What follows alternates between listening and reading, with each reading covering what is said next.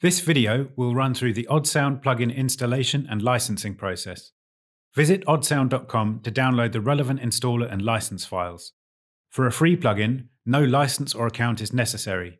Just head to the product page and download the correct installer for your system. Otherwise, you will need to obtain a license file before you can use the plugins. This can be either a demo or a full license. To get a demo license, head to the product page and click Demo, then fill out your name and email address. A demo license will be emailed to you, which will allow you to use the plugin without any restrictions for 30 days. To get a full license, complete your purchase and then log into your account. An account will automatically be created for you at checkout if you don't have one already. Under the Your Plugins tab, you will find links to download the installers and license files. On macOS, extract the installer zip file, then right-click on the installer file and select Open to launch the installer. Click Continue, read through the license agreement, then click Continue and agree. On this page, you can click Customize to manually select which plugin formats will be installed, or just click Install to use the default selection. Once the installer has completed, extract the license.tar file by double-clicking on it. Right-click on the extracted .command file and select Open, then click Open again if a prompt appears.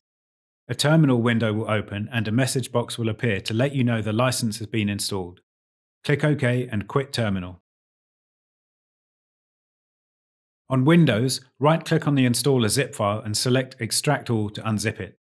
Double-click the extracted installer to run it. Windows may ask for confirmation that you want the installer to make changes to your device. Click Yes if so. To proceed through installation, read through and agree to the license agreement and click Next again. You will then be presented with one or more pages allowing you to select which components and plugin formats are installed and the install locations where appropriate. Follow the instructions given on each installer page, then finally click Install. Once the installer has completed, double-click the license.reg file to install the license. If a security warning appears, click Run, then click Yes.